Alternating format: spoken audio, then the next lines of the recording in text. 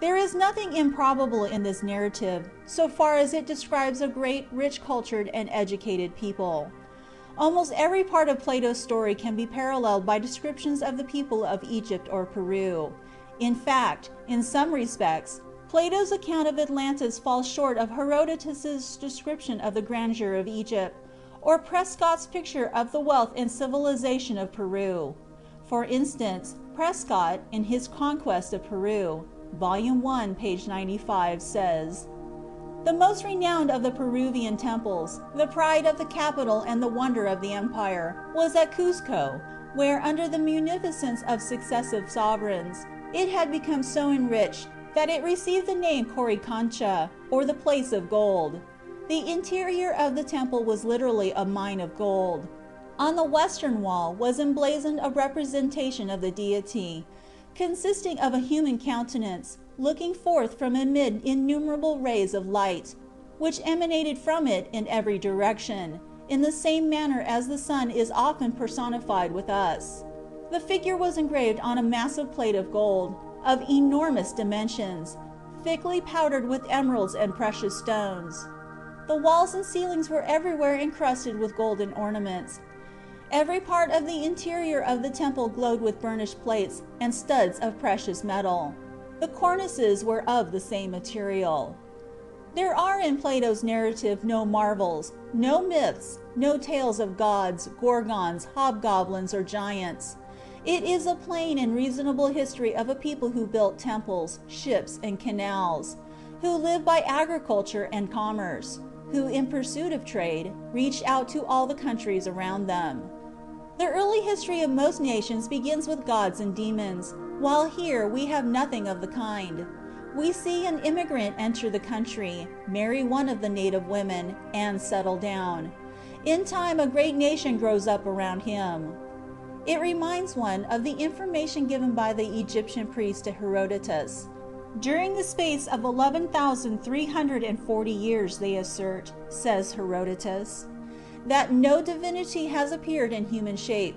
They absolutely deny the possibility of human beings' descent from a god. If Plato had sought to draw from his imagination a wonderful and pleasing story, we should not have had so plain and reasonable a narrative. He would have given us a history like the legends of Greek mythology, full of the adventures of gods and goddesses, nymphs, fauns, and satyrs.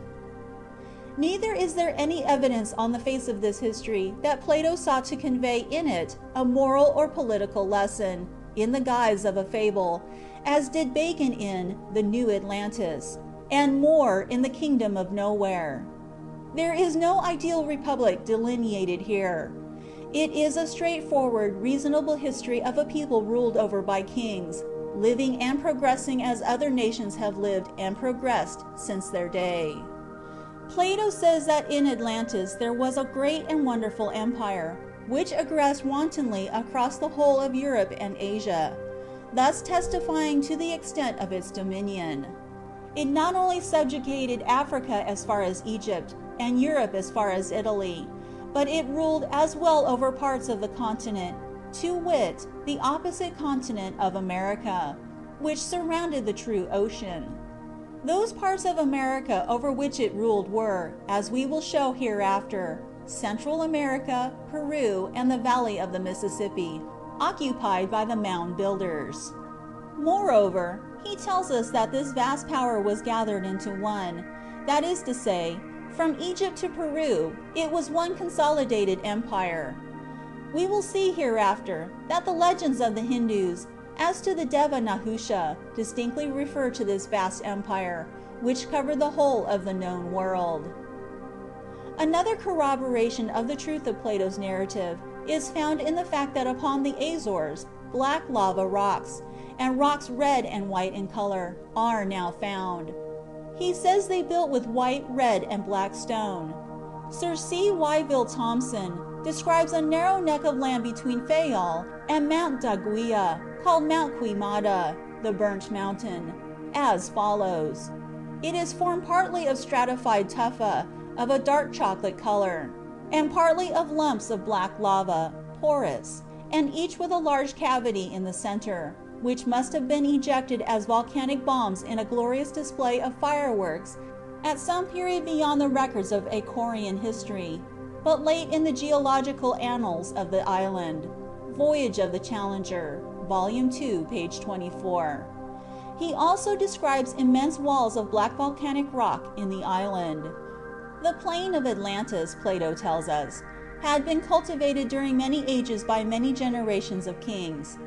If, as we believe, agriculture, the domestication of the horse, ox, sheep, goat, and hog, and the discovery or development of wheat, oats, rye, and barley originated in this region, then this language of Plato in reference to the many ages and the successive generations of kings accords with the great periods of time which were necessary to bring man from a savage to a civilized condition.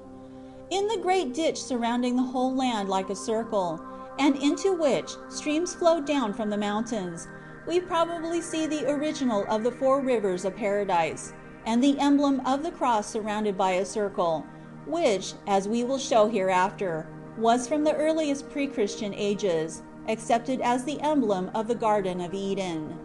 We know that Plato did not invent the name of Poseidon, for the worship of Poseidon was universal in the earliest ages of Europe. Poseidon worship seems to have been a peculiarity of all the colonies previous to the time of Sidon. Prehistoric Nations, page 148. This worship was carried to Spain and to northern Africa, but most abundantly to Italy, to many of the islands, and to the regions around the Aegean Sea, also to Thrace. Ibid, page 155. Poseidon, or Neptune, is represented in Greek mythology as a sea god, but he is figured as standing in a war chariot drawn by horses. The association of the horse, a land animal, with the sea god is inexplicable, except with the light given by Plato. Poseidon was a sea god because he ruled over a great land in the sea, and was the national god of a maritime people. He is associated with horses because in Atlantis the horse was first domesticated, and, as Plato shows, the Atlanteans had great race courses for the development of speed in horses. And Poseidon is represented as standing in a war chariot, because doubtless wheeled vehicles were first invented by the same people who tamed the horse, and they transmitted these war chariots to their descendants from Egypt to Britain. We know that horses were the favorite object chosen for sacrifice to Poseidon by nations of antiquity within the historic period. They were killed and cast into the sea from high precipices. The religious horse feasts of the pagan Scandinavians were a survival of this Poseidon worship, which once prevailed along all the coasts of Europe. They continued until the conversion of the people to Christianity, and were then suppressed by the Church with great difficulty. We find in Plato's narrative the name of some of the Phoenician deities among the kings of Atlantis. Where did the Greek Plato get these names if the story is a fable? Does Plato, in speaking of the fruits having a hard rind, affording drinks and meats and ointments, refer to the coconut? Again, Plato tells us that Atlantis abounded in both cold and hot springs. How did he come to hit upon the hot springs if he was drawing a picture from his imagination? It is a singular confirmation of his story that hot springs abound in the Azores, which are the surviving fragments of Atlantis. And an experience wider than that possessed by Plato has taught scientific men that hot springs are a common feature of regions subject to volcanic convulsions. Plato tells us the whole country was very lofty and precipitous on the side of the sea, but the country immediately about and surrounding the city was a level plain, itself surrounded by mountains which descended toward the sea. One has but to look at the profile of the Dolphin's Ridge, as revealed by the deep sea soundings of the Challenger, given as the frontispiece to this volume, to see that this is a faithful description of that precipitous elevation. The surrounding mountains, which sheltered the plain from the north, are represented in the present towering peaks of the Azores. Plato tells us that the destruction of Atlantis filled the sea with mud and interfered with navigation. For thousands of years, the ancients believed the Atlantic Ocean to be a muddy, shallow, dark, and misty sea, mare tenebrosum. Cosmos, Volume 2, page 151. The three-pronged scepter or trident of Poseidon reappears constantly in ancient history. We find it in the hands of Hindu gods and at the base of all the religious beliefs of antiquity.